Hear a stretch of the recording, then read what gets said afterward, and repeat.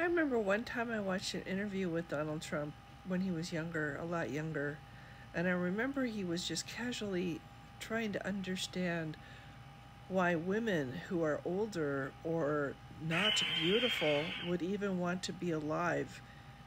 It's like, what purpose would they serve?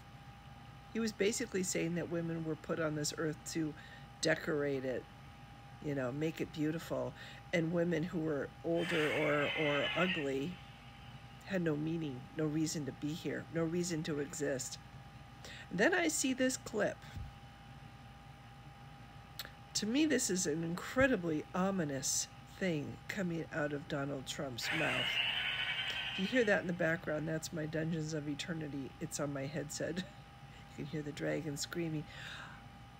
I think he's hinting about something called, I don't think I could say it. Let's just say the eradication of human beings in this country who are not desirables. Women who should not be here. She shouldn't be here, but she's a nice woman. How else would you take that? And she has beautiful children. He's justifying the reason why she still gets to be alive. She's nice and she has beautiful children. What if she's not nice and she has ugly children? Then is she not going to get to be here anymore?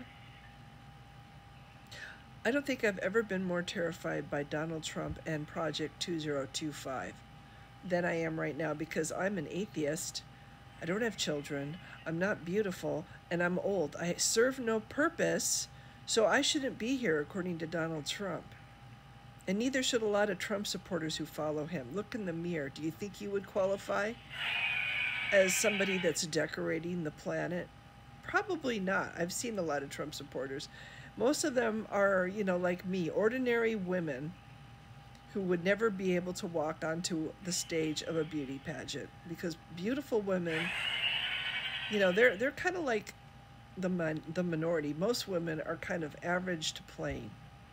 And those are the women that Trump doesn't understand why we even bother to exist. Perhaps we take a woman with 2 children, 3 children. She shouldn't be here, but she's a nice woman. The children are beautiful. And all of a sudden it ends up being a front page story of the liberal newspapers. And you're right, it's a hard thing to do. Harder than a long time ago with Dwight Eisenhower, right? A lot harder. Nobody complained. In those days it was, we had a country that was much different. Yeah.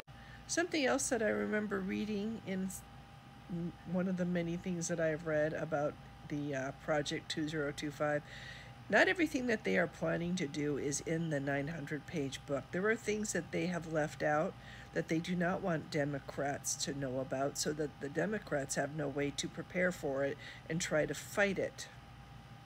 Eradicating a bunch of people that they don't think belong anymore could be one of those things. I am so incredibly terrified right now, and I think I have just cause.